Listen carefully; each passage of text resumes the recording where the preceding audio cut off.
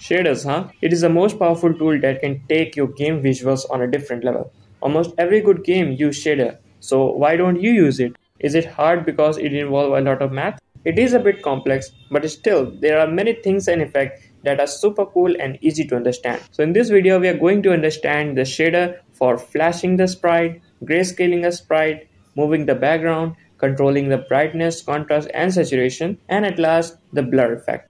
I've already made 2 videos till now about shader. I will recommend you to watch the Grash motion video where I have explained the basics of shader. So let's get started.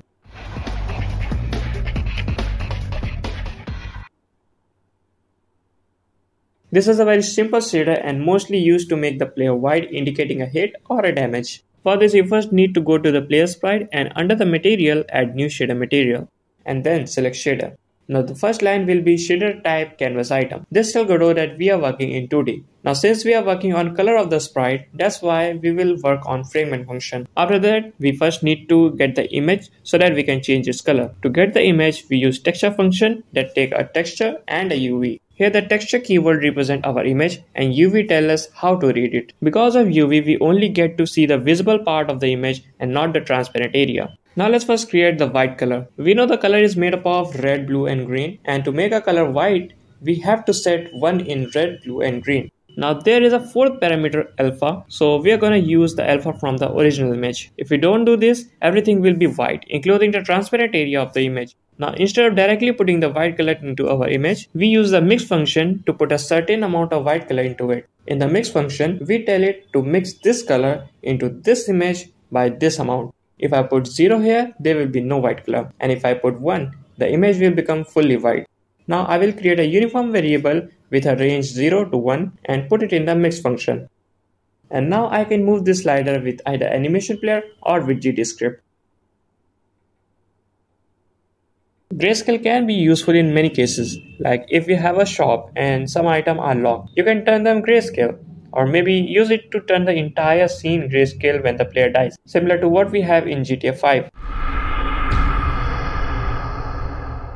So achieving grayscale is actually simple than it looks like. We have to do the same thing as we have done in creating the flash effect. There we have taken the original image, then create the white color, and then mix the white color to the original image as much as we want. Now in the grayscale, we just have to create a grayscale color instead of white and mix it with the original image. So to create the grayscale color, we have to find the mean value of red, blue and green, which means take the red, blue and green, add them together and then divide it by 3. And we get the grayscale value. So let's quickly write our shader code. Again, we have to use the fragment function because we are working with colors. Then first, we get the original image using the texture function. Then we calculate the mean value by adding red, blue and green and dividing it by 3.0. Remember to use the floating value because integer don't work here. Now we create a grayscale color by putting mean value in red, blue and green and also use the alpha from the original image so that we don't fill the transparent areas. Now we just use the mix function to mix the grayscale color to our original image by the given amount of quantity. And at last create a uniform variable to set the value of the quantity from the inspector. And with that done, we can now control the quantity of the grayscale from the code or the animation player. A long time ago, I made an endless runner game in which I want to move the road vertically, but instead of actually moving the road, I use shader to move it. Since shader work on GPU, thus it reduces a little amount of pressure on CPU. Similar to this, you can also apply shader to move it horizontally instead of actually moving the sprite. Again, to do this, we are going to use the fragment function. First, we get our original image using the texture function and assign it to the color. Now UV determines how to read the texture, so we have to change UV in order to make it moving. So above it, I will create a vector 2 called myUV and assign it to UV. And inside the texture function, instead of writing the capital UV, I will use myUV. Now let's break the UV into X and Y and put it in the vector 2. Now to move it vertically, we add time in UV.Y. Now to change its direction, subtract it instead of adding. Similarly, if you want to move it horizontally, add or subtract time in UV.X.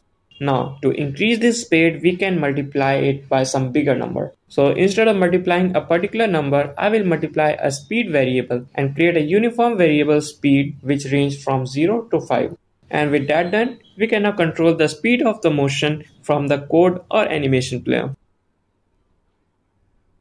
I don't think I have to tell the use cases for this shader. You can really use it in every single game of yours. Again, this code is very simple once you understand the logic behind it. Now let's first understand how the brightness works. So when you reduce the brightness of an image, it becomes black, and as you increase it, the image starts to appear. So if you observe closely, we are mixing the image in the black color. So as you might have guessed it, for brightness, we will use the mix function to mix our image into black color. Now you might also think that in the mix function, we set the quantity between 0 and 1. By moving it from 1 to 0, we decrease the brightness. And by putting it 1, here we only see our original image. Then how do we increase the brightness? Well, to increase it, we have to increase the range greater than 1. I think increasing the range to 3 would be enough. So now from 1 to 3, the brightness will increase. Similarly, when we reduce the contrast of an image, the image becomes gray. So for contrast, we will add our image into gray color.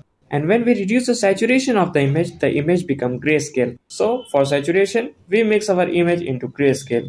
Now let's quickly write the code. First I'm going to create 3 variable slider to control the brightness, contrast and saturation through the inspector. Now inside the fragment function, we first get the original image using the texture function. Now for the brightness, we are going to mix our image into black color. To create the black color, you can write 0 in vector 3. That will be equal to vector 3 0, 0, 0. And for the mix amount, we will use the brightness variable. At last, store the image with the brightness back into the image variable. Now for the saturation, we will mix our image with the gray color. And for the gray color, you can put 0.5 in RGB values. Again, for the mix amount, I will put the contrast variable. Now to change the saturation, we have to mix it with grayscale value. And at last, store it in the image variable. Now we have already seen it how to get the grayscale value. So first calculate the mean value and then put it in R, G and B to get the grayscale. Now we use the mix function to mix our image with grayscale. And for the mix amount, I will put our saturation value. And similarly, we store it back to our image variable. Now at last, we set the color to our modified image. Now you may wonder why I have put the values of brightness, saturation and contrast back to the image variable. Well, it is because we want to apply all these effects at the same time. In contrast, we are using the image which is already brightened. Similarly, in saturation, we are using image which is already brightened and contrasted. And when we set it to color, all 3 effects have been applied to it. So that's it for this shader. You can now control this effect from the slider in the inspector and animate it with GDScript or animation player. Creating the blur effect is the simplest among all, but we have to apply the blur effect on the color rect node. So first, add the color rect node to your scene and now increase the size to cover the entire area. Now we will add the shader code to it. So first, we are going to take the image from the texture function and assign it to our color variable. Now normally we use texture and UV in this function, but this time we are going to use screen texture and screen UV. With screen texture, we get what's under this sprite, and with regular texture, we get our own sprite. That's why my color rect node becomes fully transparent, because I am getting whatever behind this area. Now coming back to the texture function, there's one more parameter that you can specify, and that is blur amount. So 0 means no blur, and as you increase the number, the blur amount will also increase. And finally, I can create a uniform variable to get the blur amount from the inspector and then use it inside the texture function. And that's it. You can cover up the entire area and make the whole scene blurred. Similar to this, you can also put the color correction shader in the color rect node and then use the screen texture and screen UV instead of regular texture and UV. This will apply color correction to the entire scene at once. So that's it for today. I've tried to explain all the basics of shader that you will use often. Feel free to experiment with the code because the more things you change it, the better you understand it. Also, if you still find it difficult or don't feel interested in learning shader, then you can just go to GodotShader.com and there you will find hundreds of amazing shader that you can directly use it in your game. If you find this video helpful, then don't forget to like this video and subscribe to my channel. Also, if you have any doubt, then write down in the comment section and I will try to solve it. Once again, thanks for watching and I'll see you in the next one.